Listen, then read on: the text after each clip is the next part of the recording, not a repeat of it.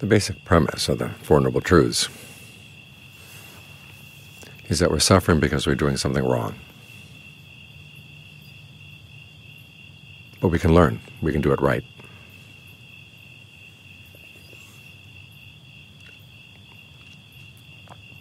We learn from people who've learned how to do it right themselves, which is one of the reasons why criticism is such an important part of the training.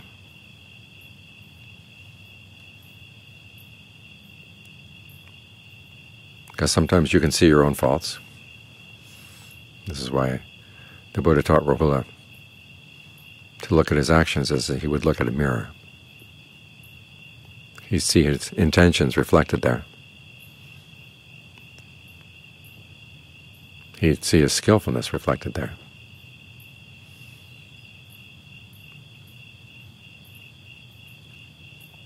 But Rahula wasn't left to his own devices.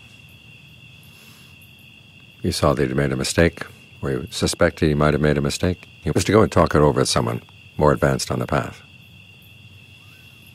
And that person could help point out where he'd gone wrong. This is why we have the Sangha. Otherwise people would just go out and practice on their own, thinking that they could depend on themselves.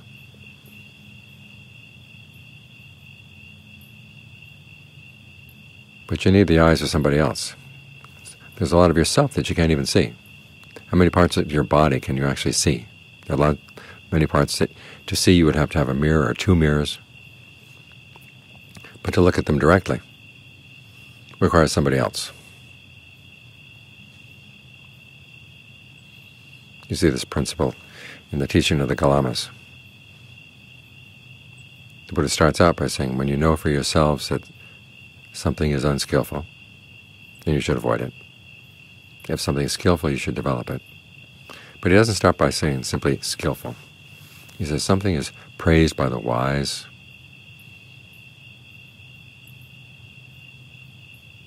that's something to follow.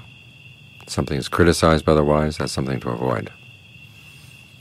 So again, you're depending on the insights of others, people who have more experience than you do. And you should treasure their criticisms, not feel like you've been unfairly singled out. As the Buddha said, regard someone who points out your faults as someone who's pointing out treasure, because there's your opportunity to see something you may have missed in your own behavior, and only then can you do something about it.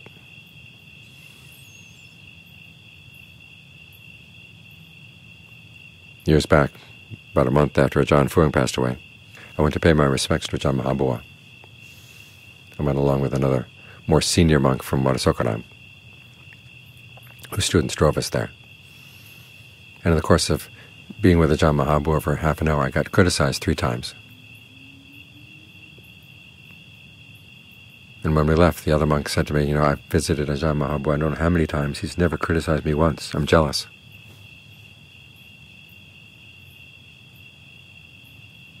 That's the right attitude to have. We're here to learn.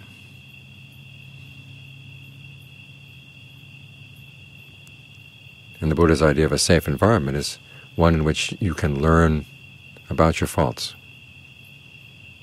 and have space to work on them. Sometimes we hear nowadays people saying they'd like a safe environment where everything is non-judgmental and nobody makes any criticisms, nobody says anything challenging. That's an unsafe environment because it leaves you where you are. And where you are is suffering.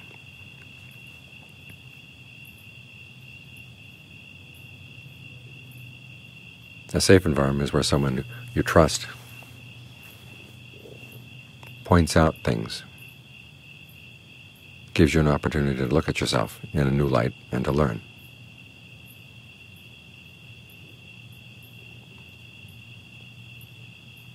The safety there is you're not simply left to your own devices.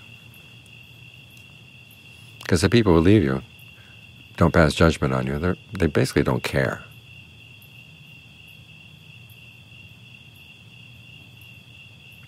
You can do what you want. It's fine with me, they say. But do they care where your actions are going to lead you?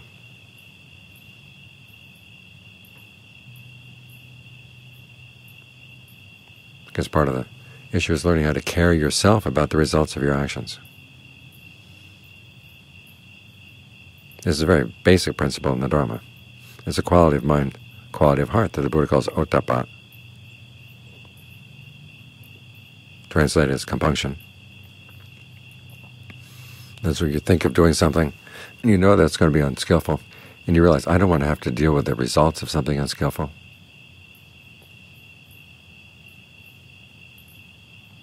It's basically a belief in the principle of karma, combined with right resolve, that you want to avoid creating more unskillful things than is necessary. And in some of the sutras it's paired with attappa, ardency.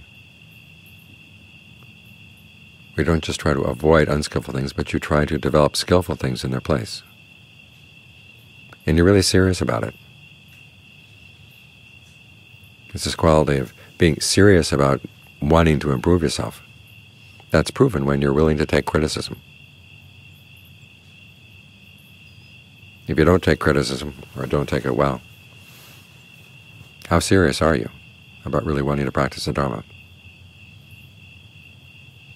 We're fortunate we have this place here where people have provided the necessities for practicing. And sometimes it gets too easy just to take it for granted. It's a real privilege to be here.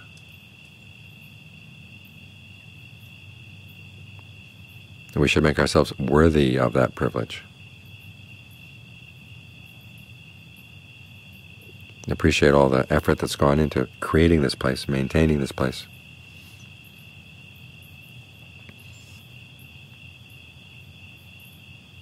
So we work on our own behavior. That's all they ask. Work on our own behavior and also treat one another well. Treat one another with kindness. Treat one another with concern.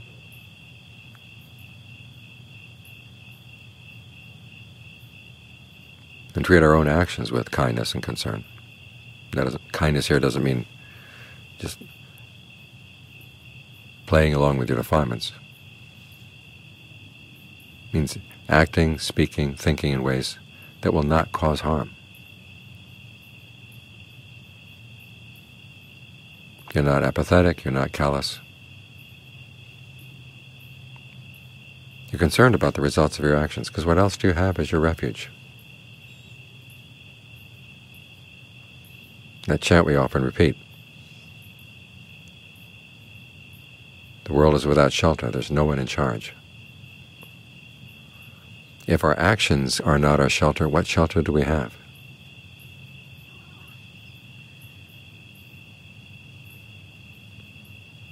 And as with any shelter, if it's falling apart or it's missing big pieces, you should welcome the opportunity to find some pieces to replace the missing parts.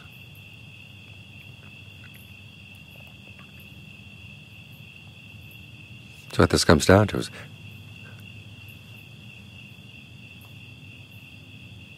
criticism should be taken well. The monks have a rule that if someone criticizes them, they have to show respect. Even if the criticism is wrong, they still show respect.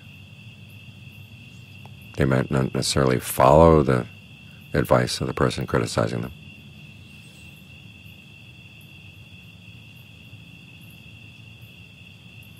But still they show respect, in case someday that person might have something that really is useful to say.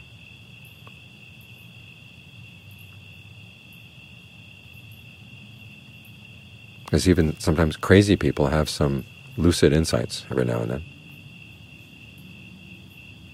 So just because someone has offered bad criticism in the past doesn't mean you should show disrespect, because that just shuts up that possible conduit to something that might actually be good.